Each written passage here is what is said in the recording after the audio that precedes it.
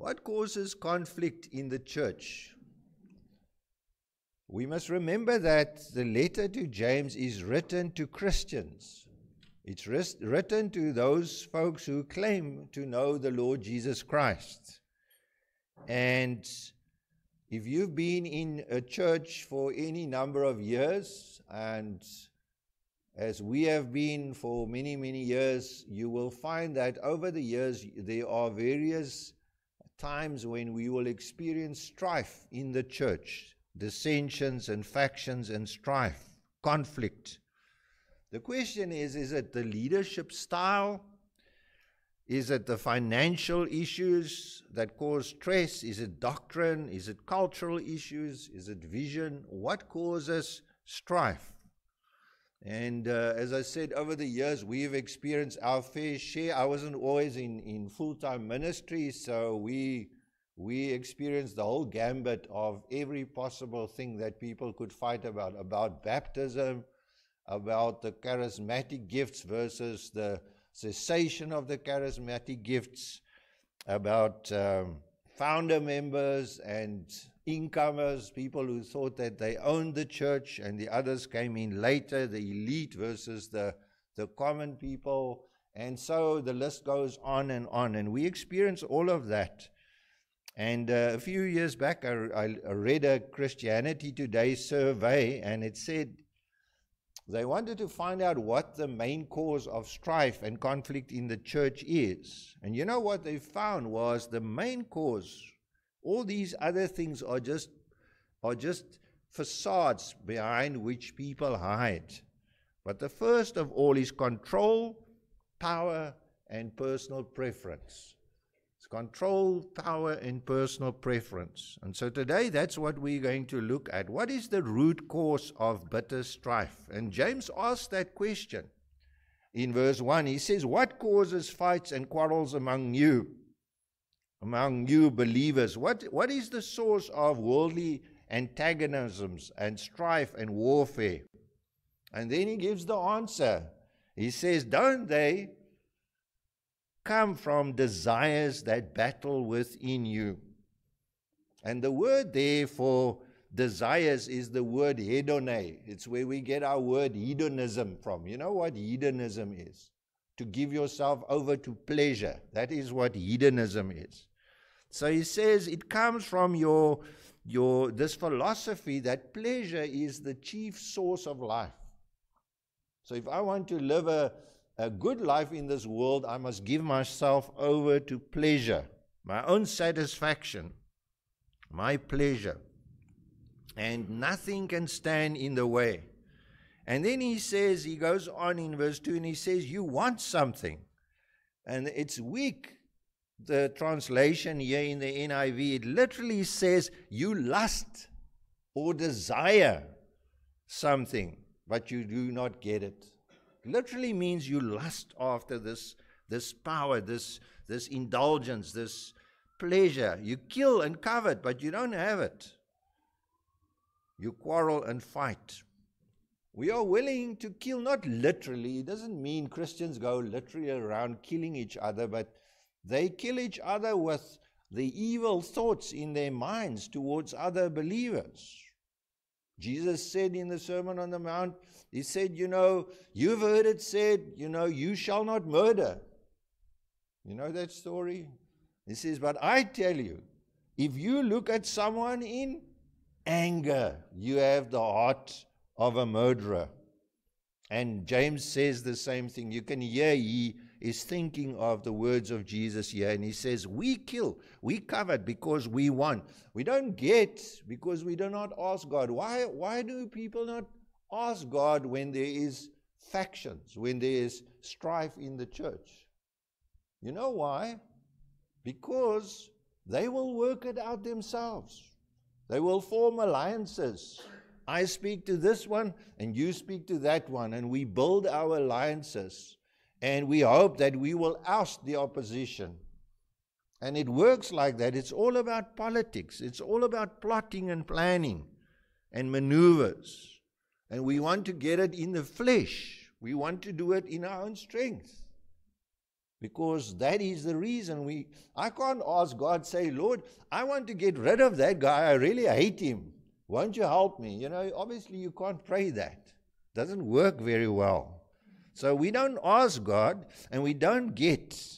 And when we ask, he says in verse 3, you do not receive because you ask with the wrong motives. Say, Lord, make my life easier in church.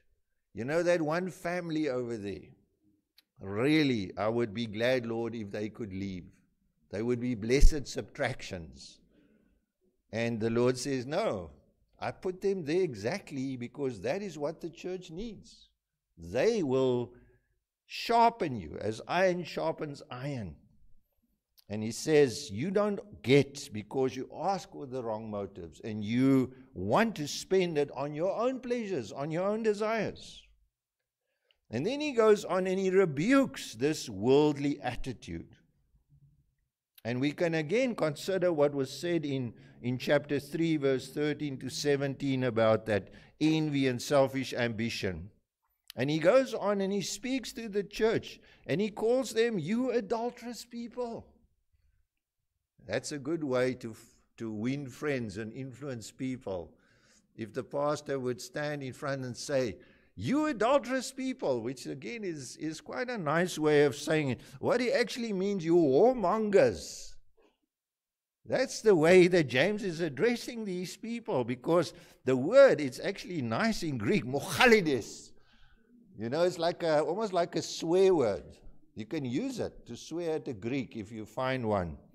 It's a vocative. It's a way that you express yourself. Mochalides, adulterous people, whoremongers. And it's blunt, and it's meant to shock us, because James doesn't want us to have this kind of attitude. We get what we want, and we will do whatever we can to have it our way. And he uses this word. Why does he use it? Because in the Old Testament, Israel was the wife of God, not literally, but spiritually. In the New Testament, the church is the bride of Christ. And when we have an alternative source of our desire and our love, we become adulterous. We become spiritually unfaithful. When our desire is not fully focused on God, our love is not fully focused on God, but on my own wants and my own needs, then I become a friend of the world. In verse 4b, it says, anyone who chooses to be a friend of the world becomes an enemy of God. You see, ultimately, my friends, there are only two options. You're either a friend of God or you're a friend of the world. Then you can hear in the background Jesus speaking. You can't serve God and money. You will either serve the one or you serve the other. You can't love both. And so it's again with these desires that war inside my mind. And I want it my way. I want the hymns that I want to sing. I want to worship and fellowship in the way I want. And he says, no. Friendship with the world. And when he means the world, he doesn't mean the earth. He means the system of the world, the thinking of the world, the way the world thinks. The world says, you get what you want. You deserve this. This should be yours. Take it. And if you can't get it, get rid of those who stand in your way. And James says that's a worldly attitude. That's the way the wicked and those who are opposed to God, that's how they win their way. Especially pleasures that lure people's hearts away from God. It's the age-old lie that you find in the Garden of Eden. You can be like God. You remember what the serpent said to Adam or to Eve? You can be like God. God says, no, this is how it is. But, you know, God's actually trying to withhold something from you. You can be like God yourself, deciding for yourself what is right and wrong. And then he says, but friendship with the world is hatred towards God. People in church, And as I said, we've seen it over the years. They promote what they think is God's way. Whether it's baptism, whether it's hymns that they sing, whether it's the way they want the church to be inside, whether they like this kind of music, whether there must be flowers in the church or not be flowers in the church, whatever thing they have in mind, and they say it's for God. We want to do it for God. And they spiritualize it. Because it's always easy to fight a fight if God's on your side. Then the other person must be wrong. Because God's on my side. But James is saying, what is really driving you? Is it God or is it your own evil desires? And then he goes on in verse 5 and he says, do you think the scripture says without reason that the Spirit he caused to live in us envies intensely? How does the Spirit envy intensely? Well, the Spirit desires us to be His. The Spirit wants our full commitment and devotion. The Spirit does not want us to love the things of the world or the ideas of the world or what I can get for myself. It's the old idea that we get from Exodus 34 verse 14 where God tells us that He's a jealous God. There's no place for another lover. He says, do not worship any other God, for Yahweh, whose name is jealous, is a jealous God. I remember we had a church member who was quite upset when we spoke about this jealousy. You know, he said, jealousy is a bad thing. My friends, jealousy is not always a bad thing. When you're married and somebody hits on your husband or your wife, then jealousy is not a bad thing. It's a good thing. Who doesn't care what happens to someone he loves or she loves? And it's the same with God. If we are His bride, He doesn't want to share us with anybody else. In the 10 Commandments, He says, you shall not make for yourself an idol in the form of anything in heaven above or the earth beneath or the waters below. You shall not bow down to them or worship them, for I, the Lord your God, is a jealous God. It's a jealous God. And then he says, do you think that the scripture speaks without reason?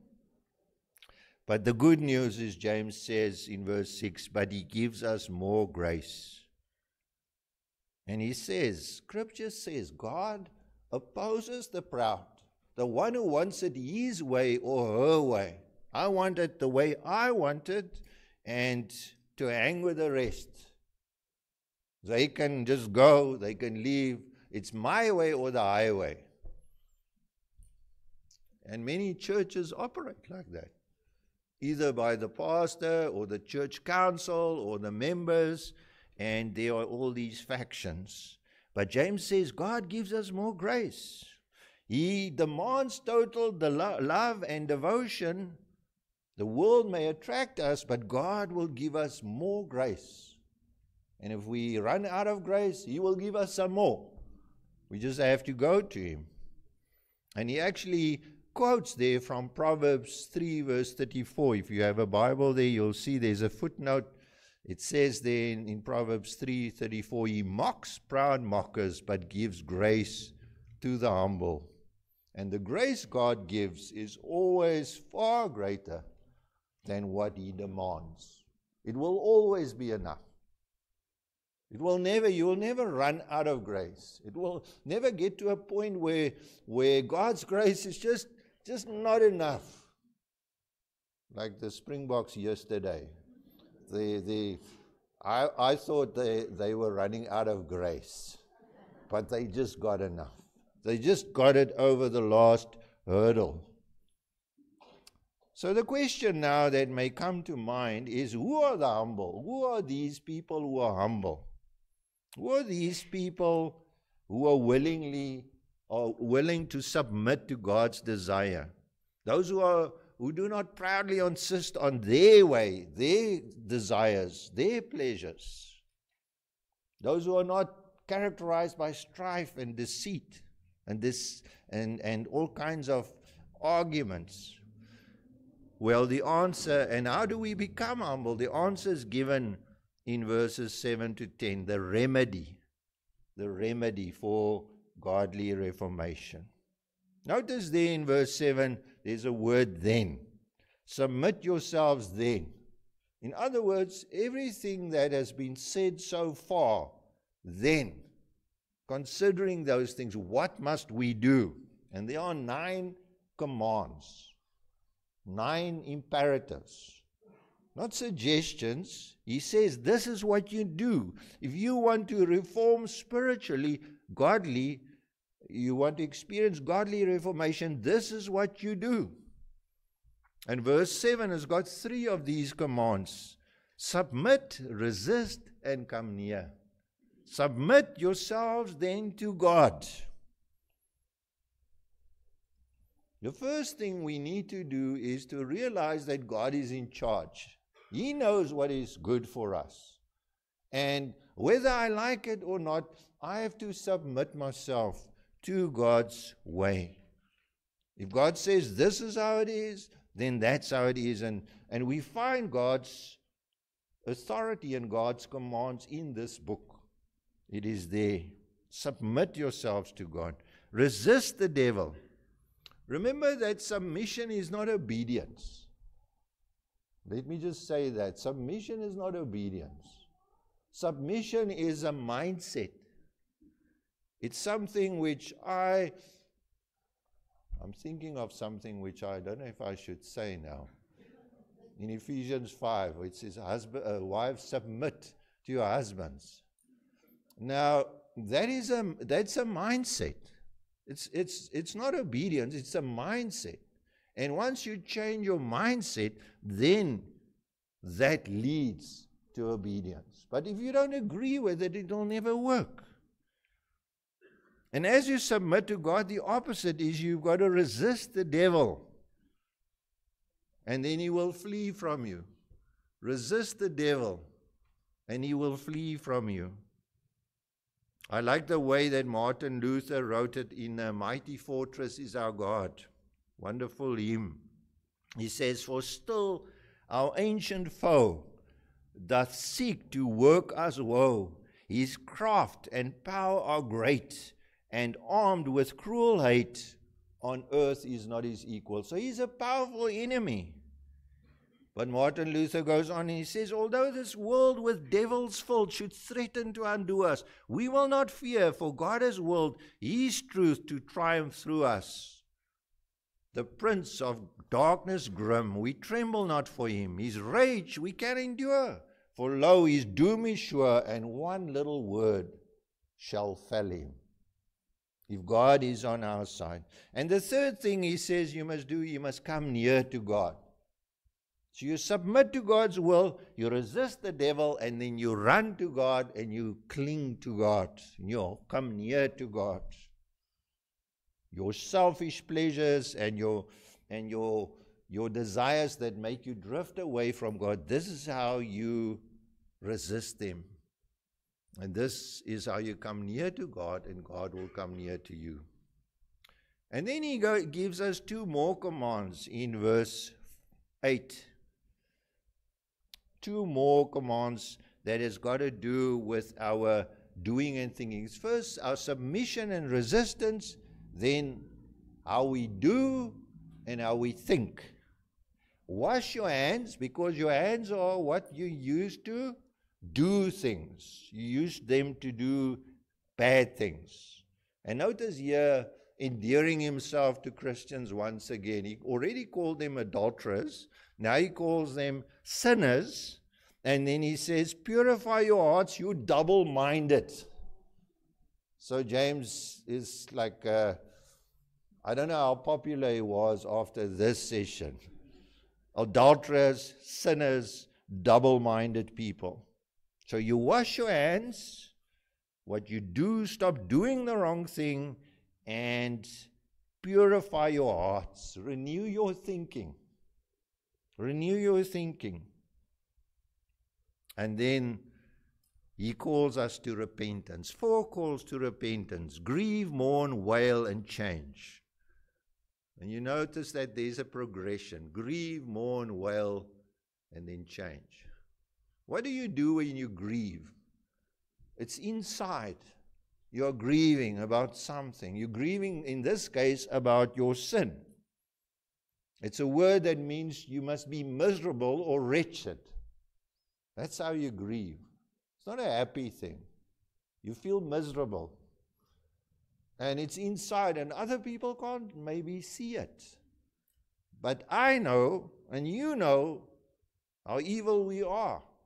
And I grieve about my sin and my pleasure and those things I seek so earnestly that is not what God wants. And then the second step is it's an intensification. He says mourn. When you mourn, people normally can notice that you are mourning. You're looking pretty glum. I've been at funerals and somebody has lost a loved one and they are white as a sheet. All the blood rains from their faces, and you see this mourning, this terrible pain. And it's something that is visible. Other people can see it. And what James is saying is we should be so serious about the sin and how it separates us from God that we should mourn. And then it gets even worse. In case people don't notice how you feel about sin, the next step is you must wail. You know how to wail. You need to wail. Instead of laughter, there should be wailing. We should cry out, weeping loud, so that people can see, I don't want to be this way. And then he says, the fourth one, change your laughter into mourning and your joy into gloom. This doesn't mean Christians are miserable people, by the way. Doesn't mean Christians go around the world and they say, what a terrible world we live in. It's so miserable to be alive. That's not what he's saying. He says, no, this kind of attitude is specifically against that burning desire in your heart to get your own way, your pleasures. Christians can be happy people, but this is that sin of selfish ambition and bitter envy that causes fights, not just in the church, but also at home. There are many families that are going through this kind of thing, where husband and wife cannot stand each other, and they are at each other, and they haven't got something good to say. I used to work in an engineering company, and we had a tea room, a notorious tea room, where we gathered on tea times and lunch times and sit in a circle. And what the guys would sometimes say about their wives in that tea room was just shocking. And I think, what a miserable life to be married to somebody you despise. How can that work? And that's the kind of thing that he says we must mourn and change our attitude and grieve if this is the way we behave.